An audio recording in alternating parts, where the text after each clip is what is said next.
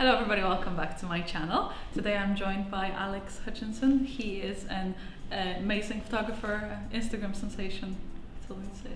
Today we are doing a challenge. It's going to be Alex shooting on his analog equipment. So he has a medium format camera and a little Nikon camera. And I'm going to be shooting on my Canon. So we'll see how it goes. It's brand against brand as well.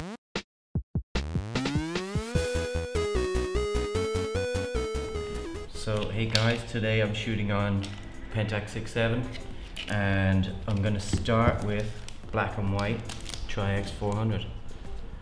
Our amazing stylist Carmel today, she brought a number of different pieces that myself and Anita get to pick from. And I'm going to simplify the first look anyway, so we're going to go with this tweed because I'm shooting black and white. This will look great, especially with these black pants. I'm probably do open white shirt underneath. Okay, so we're ready for our first look. I've got pentax ready with the Tri-X 400 in it. This is the 105 lens f2.4. So once our model is ready, I'm going to get a light test of my digital, and I'm also going to get a light test of my light meter. Because film is so expensive, I just want to make sure I'm getting the right reading, so I'll use this first, get a couple of tests, and then we'll move on to the medium format. Basically, I'm just getting a light reading off the skin tone in the front. That's going to be balanced properly, which for me, I always find the digital is slightly overexposed, looking straight out the window. So I've set it all in here. Take a reading off there, take a reading off here, take a reading off the white. So it's around f2 at 250, so I'll have to push to 200. I do have a light meter built into this pentax as well, so I'm basically reading light 3 times before I even take one frame.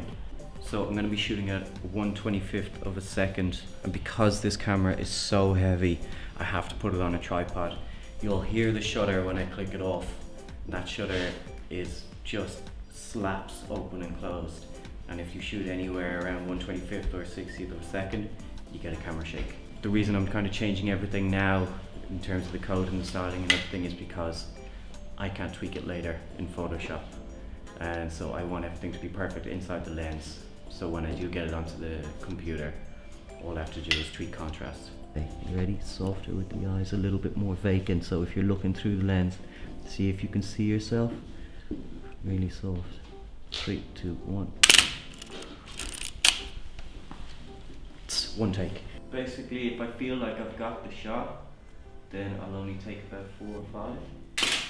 That's why we're just much slower than we normally would be on digital. So because we're shooting 120 at 6.7 frame, I get 10 shots out of each roll of film.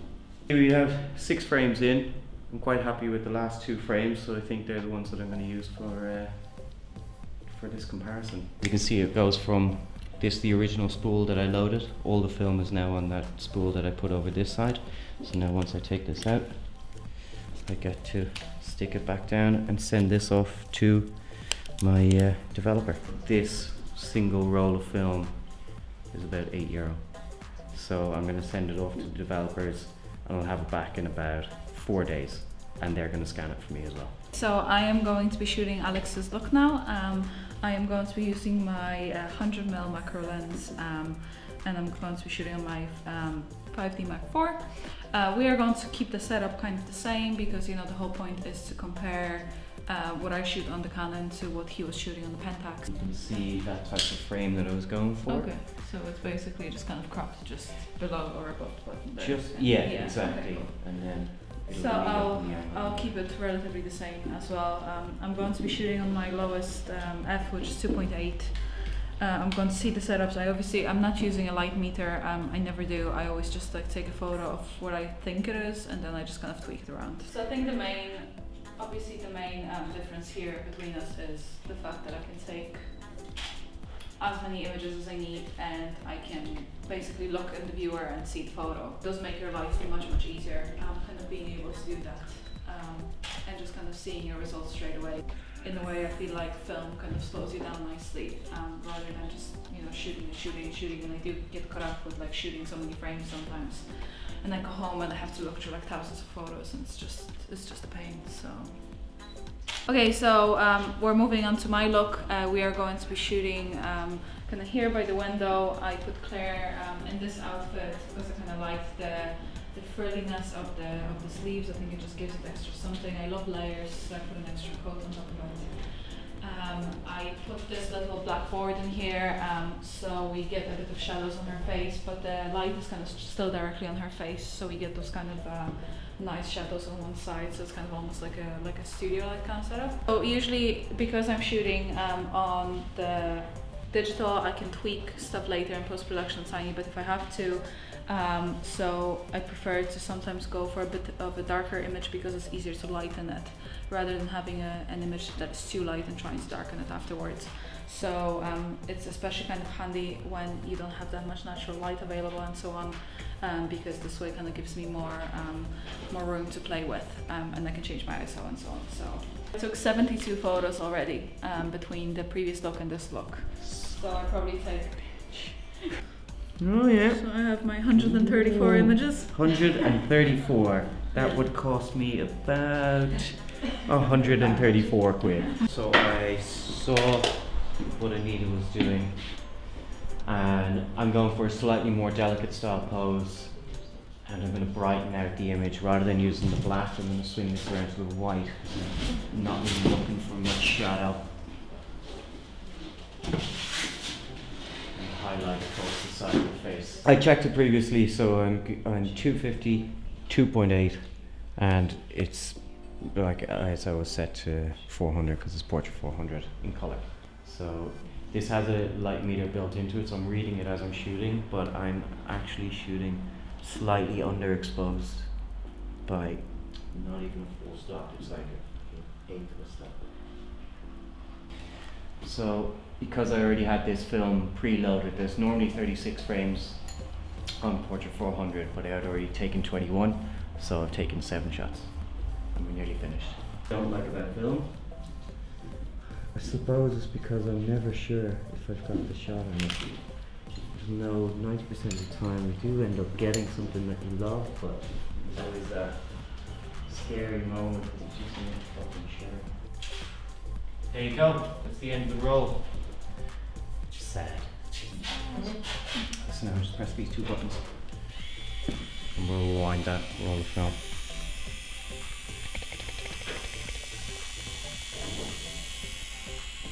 Okay, so we are going to have one last look, and it's like a bit of a twist.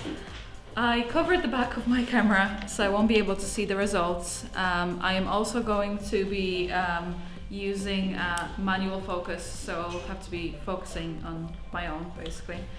And I'm going to give myself 10 shots as well to work with, so kind of basically imitate the analog situation that Alex was in. I'm excited to see how slow you actually shoot, or if you just hold it on, you know, hold your button. So yeah, so basically I have a little, I'm not going to be using the light meter or anything. I have a little light meter in my camera, so I'm just going to go according to whatever Canon thinks is the perfect exposure, I guess. So I'll just look through the screen, it's going to show me where the exposure is kind of in the middle, and that's what I'm going to go by, basically. So with this look, I'm going to start with my 50mm. I'm going to take photos in both 50 and 100mm. I'm just going to kind of play around with them. For this one, she's on the blackboard, so she has one blackboard behind her and one on the side of her. It's kind of exactly the same idea with the previous one. You get the nice little shadows on the face, and I'm going to be shooting I'm going to be standing here to kind of have the light a bit more direct on her face. I obviously can't see what I'm doing, so I'm going to check what the perfect exposure is, and then maybe shoot a bit brighter just to be safe. So, I know, very risky. I love it. So yeah. I forgot I have manual focus as well. I need to focus. I was like, why is this autofocus? Okay, so I'm going to go quite close. Okay, so 1, 2, 3. And I can't see. This is so sucky. Okay, now I have no idea how they look, obviously. So I'm going to take another one. Yeah, just like that. Kind of tiny bit more. It's very stressful. I just find, like, in general, when I shoot for clients, I always take way too many photos because I'm just kind of like, I prefer to be safe than sorry, and here I have no idea what I'm doing. I have no idea what the exposure is like. So, well, what Canon tells me is that the exposure is ideal, but I can't really see, so I don't really know. And then obviously, I don't even know if I sharpened this properly because it's on all manual. So this is my fourth shot now. So 1, 2, 3. Okay. Yeah. Again, I have no idea what I just took. Yes, I can do 200. Okay. We can make a calculation now. So 2.8. 2.8. Yeah, but on your F2, 2.8, and then on your it's 2.8. So the light meter is telling me to use the camera on 2.8 with ISO on 640 and then 1/60th of a second, or what, 200th of a second. And what does your camera tell you? So my Canon is telling me that this is 1 stop too bright, but I will try it and see how it works. That's Still softer shots, okay, so they're quite delicate portraits. I'm going to get the hands up towards your collar. I just messed the mic. I'm just taking a reading of light off the light meter that's built into it. So I'm going to shoot this slightly underexposed rather than over. Another part, I have 5 images left, so I put Claire against the window, so I'm going to shoot backlit. I'm going to put a reflector in front of her, so kind of some of the light reflects back. And then I'm going to take a few shots, or well, we have 5 shots. Just put it relatively close to her, and reflect the light. I'm just going to stick to the 100mm. And see, so I might have to put it down. Now I'm just trying to kind of think of what's the. Okay, so now it's showing me that I'm underexposing, so I'm going to go down or back up to ISO 640. But basically, I just want to make sure that her face is lit properly because we have so much backlight that I don't want it to be too dark or too bright. Yes. Alex is too. Sorry. Okay, I'm going to go for a lower F. I'm going to go on f2.0, so obviously I have to be careful with the sharpness, but that's kind of going to give me a bit more wiggle room in terms of Have you already taken lightness. A photo? I took 1 photo with the 100mm. Okay. Cool. And then let's change your pose a bit. Why are you changing the pose? Because I only have 3 photos left and I want to have some variety. Okay, and now if I can get the reading from the meter. That's me. To kind of see. Meter man. 2.0. Okay, so close enough. 2.8 at the back. 1.4 in the front. Yeah. Try one last photo with 1.8 instead of 2.2. Just to kind of see. So ISO 200, shutter speed 200 and 1.8. Okay, and I'll just check that. 2.8. 2.8. Fuck is it back there? Boink. 4.0. 2.8.